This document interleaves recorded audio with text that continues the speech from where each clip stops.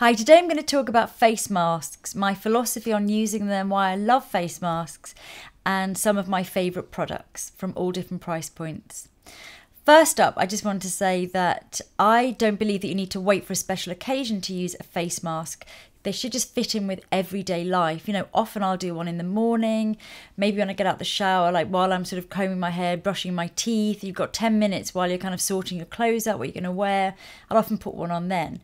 And then I'll use different ones on different days. So I often use like a face mask a day, but I'll have like a cleansing one day, an exfoliating one another day, a moisturising one another day, and so on and so forth. So, you know, even if it's on for 5 minutes, 10 minutes maximum, I think sometimes you forget that you can just pop one on at any time. So that kind of use them a lot more than I guess sometimes they say once or twice a week. I like to use them all the time.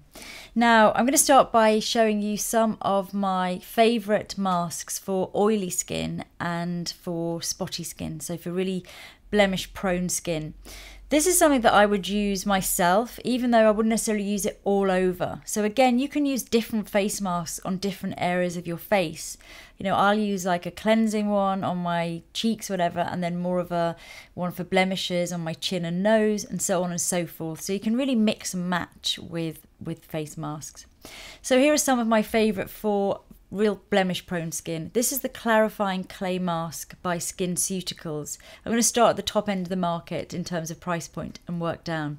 This is great because it's a clay based mask, so it has bentonite clay and kaolin, and also has 5% AHA, so lactic acid and such, that will really help to exfoliate and get rid of all those dead skin cells. It also has things like chamomile and aloe vera, so it's great for helping the skin to repair itself and to really sort of calm the skin as well if you have any breakouts.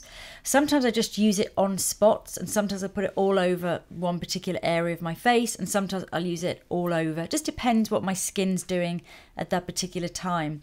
It's a nice one because it doesn't dry hard. You feel it dry, but you can still move your face around. The way some of them, they're so sort of tight that you can't speak or do anything. And that one I can kind of make phone calls and just carry on with whatever I'm doing while I'm wearing it.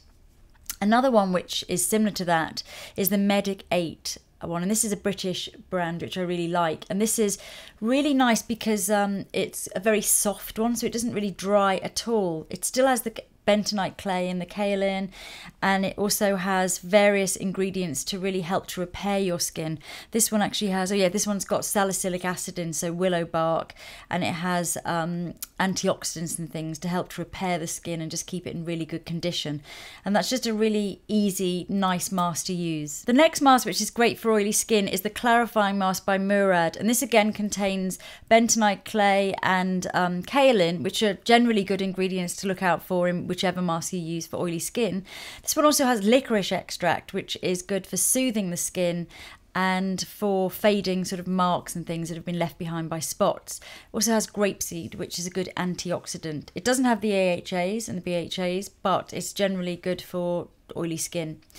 A really good well price point one is the Neutrogena Visibly Clear, and this is a 2-in-1 face wash and mask. This also has the bentonite clay and the kaolin and the salicylic acid, so it's got some good ingredients in. I must say that any of these can be used as face washes. If you wake up in the morning and you have that really oily film on your skin, if you're very, very oily, a tiny bit of any of these will do with water. Just rub on the skin, leave for 30 seconds and rinse off. So they can all be used in that way. So next category is irritated skin. I'm going to start by using this First Aid Beauty, and this is the Ultra Repair Instant Oatmeal Mask, and this contains oatmeal, which is great for really calming down irritated skin. It has chamomile, and it also has shea butter, so it's good for really moisturising any dryness that you have. So next one is the Aven Soothing Moisture Mask, and this one is really packed with triglycerides, which are fatty acids that really help to moisturise, great for dehydrated skin, stressed skin. It's very, very soothing.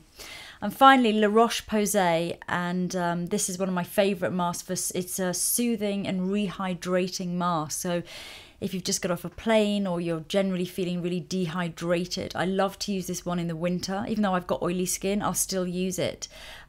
Because it just is, it's hyaluronic acid, so it just plumps everything up and really deeply hydrates your skin, so your skin feels amazing afterwards. So the next category are the brightening, the plumping, the radiance boosting mask, and these are the ones that you'll use when you're going out, before you go out in the evening. Like I'm going out tonight and I've used a mask before I went did my makeup, or in the morning if you have like a big meeting or something you want to look great for. I'm going to start with the most expensive, and this is the Sleep Black Rose mask. This is a very plumping mask, a very beautifying mask. It's very creamy. When you wash it off, you do sort of temporarily feel very plumped up in the skin. It doesn't last forever, sadly. And that contains antioxidants in the form of red vine and a special berry complex, which is great for just sort of radiance boosting and repairing the collagen fibers. Try and leave it on for a while. I often put that one on and then have a bath or something, so it really kind of works. It's magic.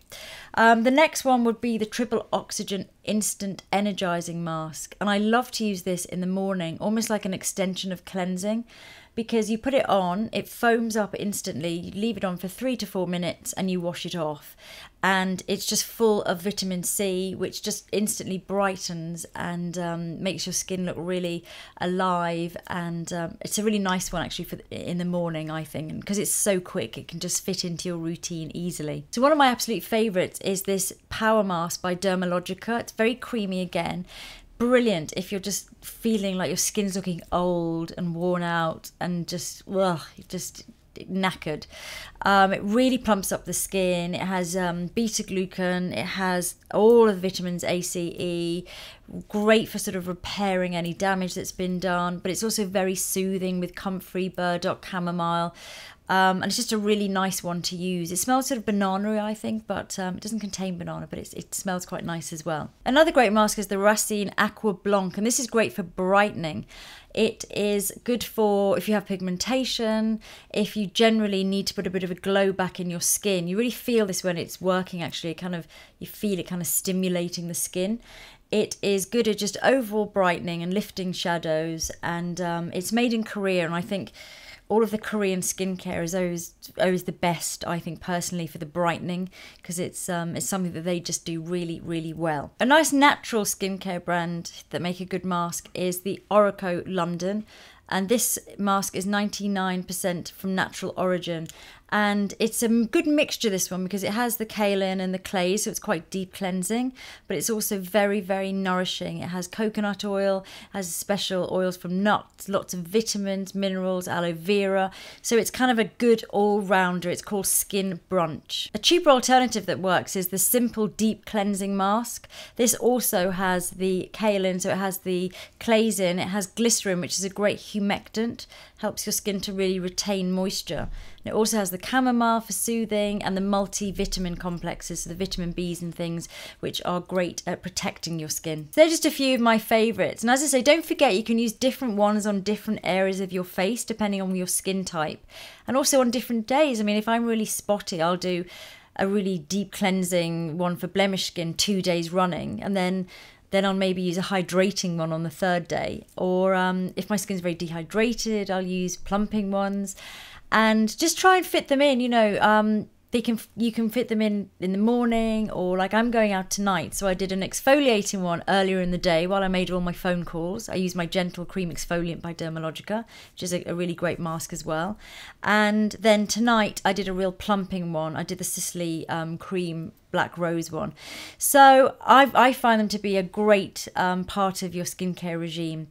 The one thing I will say though is, obviously, if you have sensitive skin, there's no such thing as any safe product, because you can be allergic to anything. So if you're trying out a face mask for the first time, do a patch test and just check that you're not allergic to it. And you can be allergic to anything, even if it says it's hypoallergenic, whatever.